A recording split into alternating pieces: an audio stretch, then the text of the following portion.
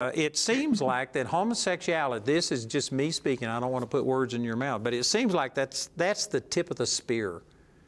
It's the thing that Satan is ramming through. Nobody wants to condemn homosexuals. And you know, just yesterday, we had a shooting in Colorado Springs where there was 5 people in a gay bar that were killed, and I heard 18, maybe 20 people injured. I don't know how many. Yeah.